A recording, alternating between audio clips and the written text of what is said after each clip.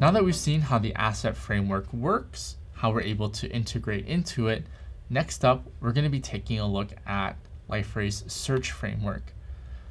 So Liferay's search framework is run generally by an external search engine. In Liferay's case, our default is Elastic, but we also support Solr.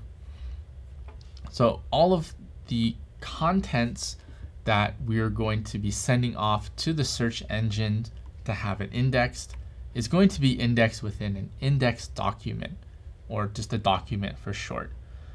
So we're going to take all of the content items within our model entity and convert it to something that our search engine understands so that it can generate that index document before the actual indexing is done.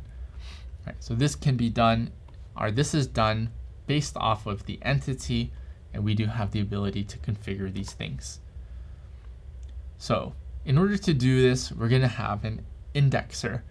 The indexer is a component that extends the base indexer class. This is going to be in the same module as our service layer. So you can probably see it, gradebook service, for example. So how do we make a custom entity searchable? So we have an assignment, for example, and we want to be able to search for that assignment. So what we need to do is create the indexer for our entity.